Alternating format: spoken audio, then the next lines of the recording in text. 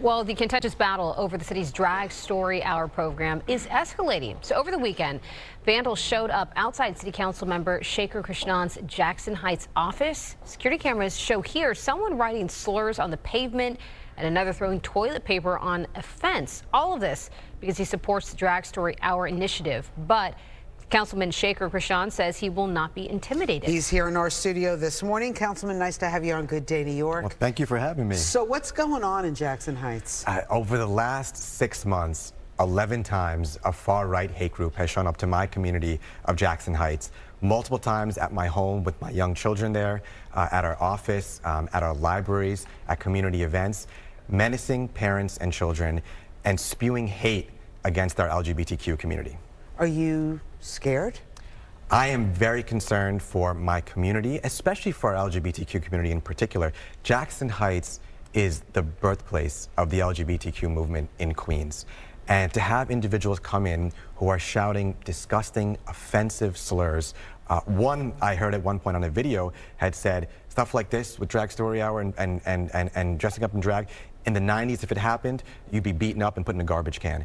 This is in a community that not only is the birthplace of the LGBTQ movement in Queens, but the movement started because of violence, because of a hate crime murder against the gay man Julio Rivera, just a few blocks away from our Jackson Heights library. So for me, I see this as it is a crucial moment for us as New Yorkers to stand up and stand in solidarity and protect our LGBTQ community, especially our trans neighbors. Tell us about Drag Story Hour. Is this, I think maybe because it comes from a fear from these parents of thinking, hey, my kids are going to school and they have to be subjected to this when they don't get a choice, but that's not what it is. Absolutely. The only inappropriate and offensive things our children are hearing are the disgusting slurs coming out of the mouths of these individuals. Rosanna, you're a parent. I'm a parent of young children. Just think about it this way. On a weekend, you want to find free programming, educational programming for your children. You go to your public library where your children at Drag Story Hour are going to color, read a book like Eric Carle's The Very Hungry Caterpillar, sing nursery rhymes, and you're walking down the street to the library and you're confronted by a group of individuals in masks shouting hate speech, shouting slurs at you and your children as you walk in. For children to be singing nursery rhymes and coloring. And the truth is, and it's also the parents' choice to take them to Drag Story Hour. Absolutely. It is the parents' choice to go to their public library for a free program. The truth is, gender expression as a form of storytelling has a long history that goes back to the dawn of time. Across cultures too. Shakespeare, kabuki theater, American pop film, lawyers in London going to court for trial.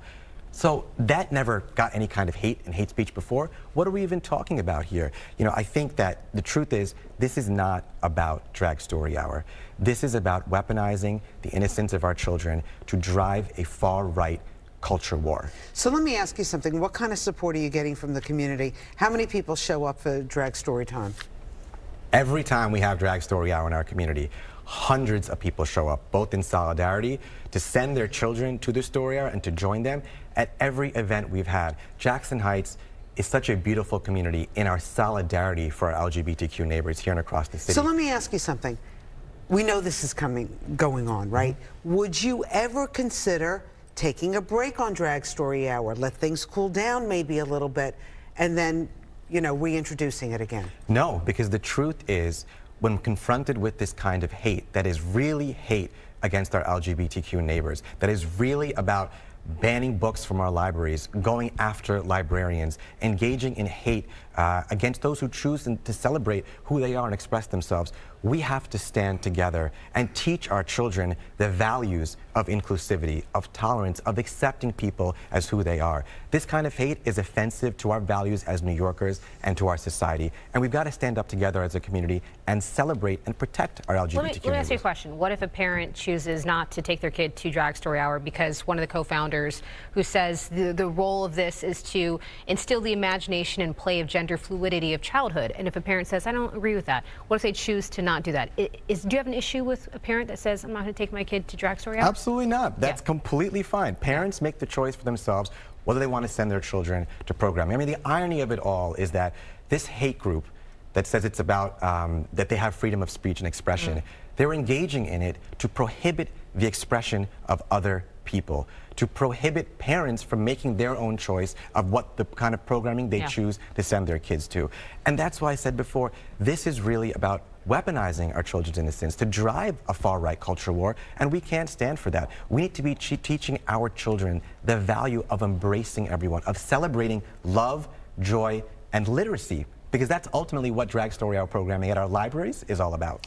All right, Councilman Shekar Krishnan, thank you so much for coming in and sharing what's going on in Jackson Heights with us. Thank you for having me. All right, Absolutely. all the best and good luck. Thank you. You got a lot to worry about in New York City as a council member. There's a lot going on, and I would argue far more serious issues that we need to be focused on right now than Drag Story Hour in our libraries. All right, We'll hear talk. from him.